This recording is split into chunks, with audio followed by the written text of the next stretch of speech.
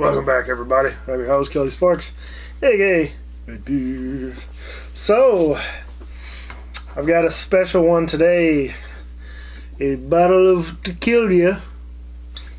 This is Don Julio Reposado Double Cask, finished in Lagavulin Isla Single Malt Scotch Whiskey. Limited edition. Nombre: Consejo Regulador del Tequila, fundado en la primavera. So it says, in 1942, Don Julio Gonzalez founded his first distillery in Los Altos region of Mexico and created the world's first luxury tequila. Tequila Don Julio is a testament to his passion and dedication to superior craft and quality, a legacy that lives on today for our master distiller of Tequila Don Julio. Don Julio Reposado Double Cask showcases unwavering devotion to excellence, furthering the craftsmanship of Tequila Don Julio. The exceptional liquid is finished in cask which previously held Lagavulin Isla Single Malt Scotch Whiskey, resulting in a remarkable, I can't read, depth of flavor with caramelized agave, balanced with undertones of rich sherry, toasted oak, and smoky peat, top noted with a touch of spiced orange rind and a hint of fig. Best served neat or on the rocks. Well, I'm excited because I am not a big tequila drinker, and I like the Don Julio 70. I had quite a bit of it while I was in Mexico, and I've been wanting to get into some of the mezcals that I've seen, and just hadn't pulled the trigger. See, now what I think they do on these, it is rested. It's a reposado, so that means rested. Añejo means aged. Reposado is rested. This one is clear. So what I believe they do is refilter it to get the color out. So right now, it smells like tequila. Bit of a smoky character. Let's see how she tastes.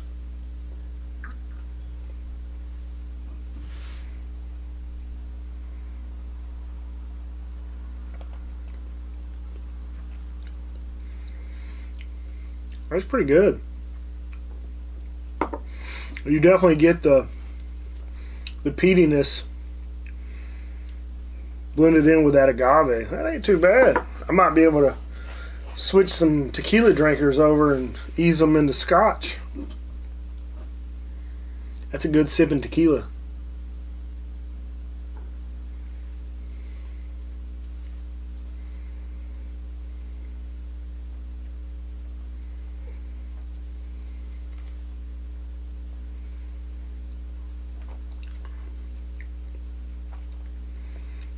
It's like the best of both worlds.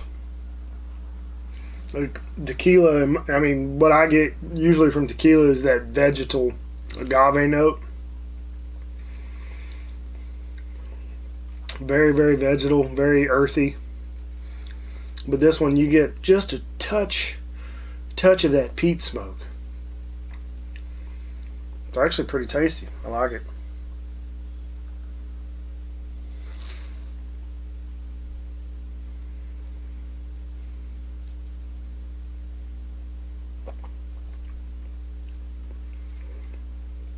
And it's only 40%, so I can drink a whole bottle of it and not be too drunk.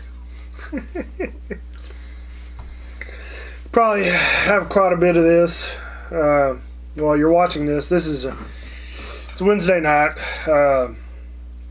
night before Thanksgiving, so Thanksgiving Day, you got to watch myself and Gene re-review the Lefroy Cargis.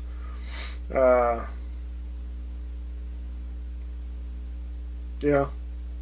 So Friday night we're gonna drink a lot and probably drink a lot of this. So I'll share it with everybody who comes over.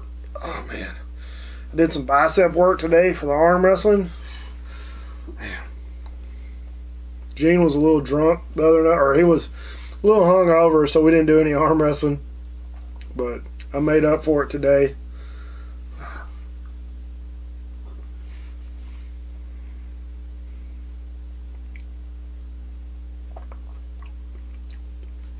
The more you drink of it, the more the peat smoke starts to come out.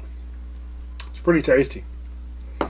Anyway, that's all I got on this one. It's pretty good. I mean, I think if you're a fan of Scotch and or tequila, I mean, this would probably be a good one either way. Or if you're a fan of Scotch and you want to ease into tequila, this would be a good one while it lasts. Limited release, so pick it up while you can. So don't forget, check the description below for all the links to help out around here. I got 3 mouths to feed, including my own. Got the kitty. So I'm probably going to just, if I find some cute videos of Bonnie and the cat playing, I'll probably start just putting them at the end of every video instead of, that'll be my new Easter egg. So, and don't forget, check out the Bearded Idiots. So that's short and sweet. I don't know where Bonnie's at. She's probably over there trying to get at the cat. But, oh well. Like always, folks, drink some whiskey, drink some tequila. Be safe. Hopefully everybody had a nice Thanksgiving. Have a happy holidays. And you have a good night. Down the hatch.